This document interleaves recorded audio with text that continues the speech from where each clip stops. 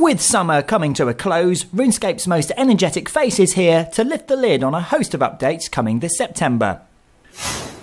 This behind the scenes, I get the privilege of saying something I've wanted to say for 10 years. The Elf City is out this month. What might be a surprise to you is how much else there is in September. I really can't remember a month this crammed, but before I let the cat out of the bag, let's talk about Priv Thinness.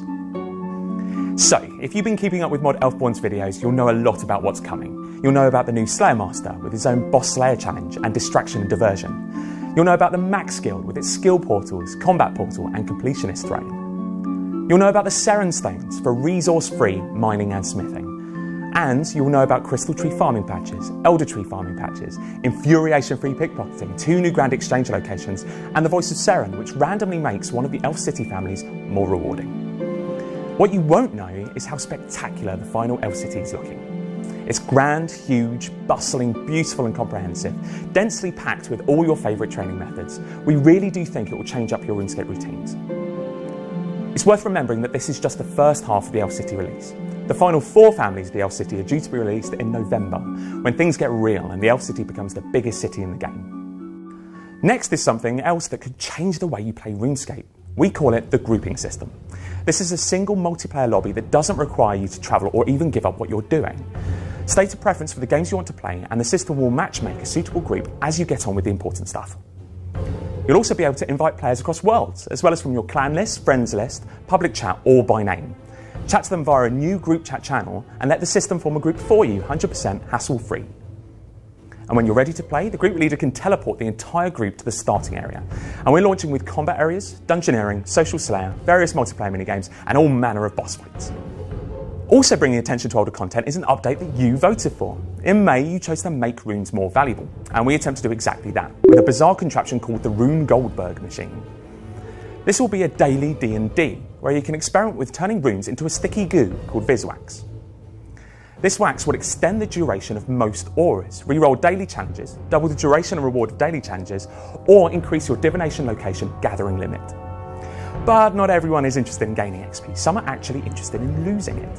In September, we'll be offering 2 completely free packages to anyone interested in reclaiming their pure accounts. One package resets your constitution to 10 and prayer level to 1. The other resets defense to 1. While that may seem niche, the next update is for everyone. From the people who brought you Super September and the RuneScape road trip, we will be releasing something that will get you in game every day, to win prizes and meet with the occasional JMod. More news will come on the 1st of September. If that sounds tame, we've taken inspiration from Iron Man challenges and are making it an official mode within RuneScape. This really is experimental, so we expect lots of feedback from you as we fine-tune it. On account setup, you'll be able to choose between Iron Man and Hardcore Iron Man modes. These can be toggled off, but never on. Iron Man mode stops you from trading, so you'll have to be completely self-sufficient. But Hardcore Iron Man adds a twist. If you die, you'll not be able to log back into that character ever again. Death is a final permanent end, so you better think twice before you wander into a hazardous situation. So if you think seismic wands are a cinch to get hold of, try to get one, I double dare you. The ninjas will come to the party with expert skill capes, which give 99ers something new to aim for.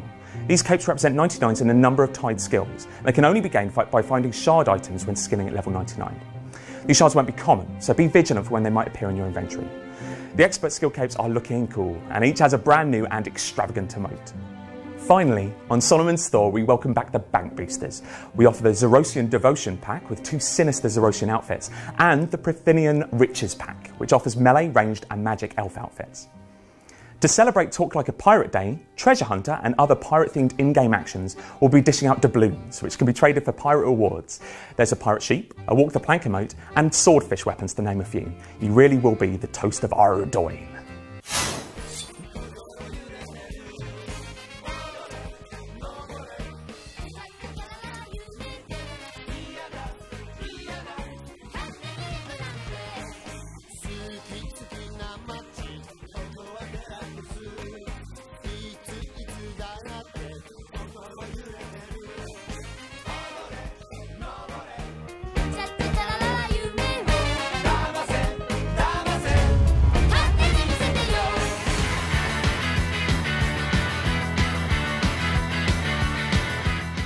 You can enter the next chapter of Yu-Gi-Oh! With a new way to summon Pendulum Monsters.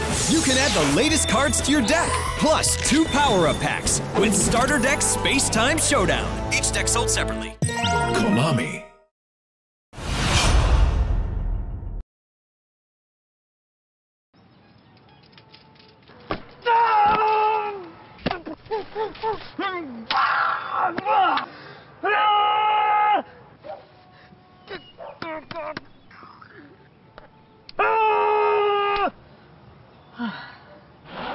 Gracias.